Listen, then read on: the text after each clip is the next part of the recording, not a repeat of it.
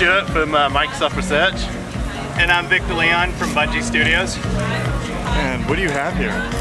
We have solar-powered B.E.A.M bots, and these little guys are handmade, and we like to build them ourselves out of little parts, mainly using pager motors and solar cells, capacitors, transistors, all kinds of cool stuff.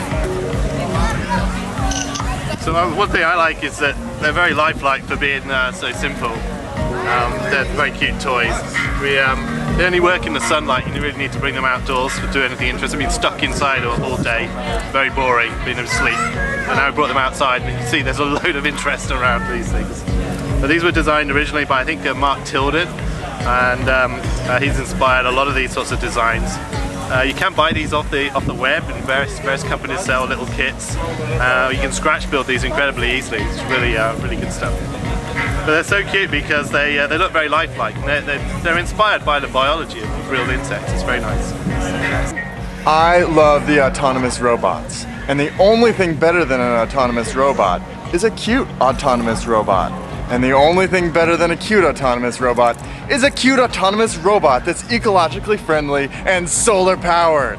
This is Bree Pettis at the Maker Faire. What do you make?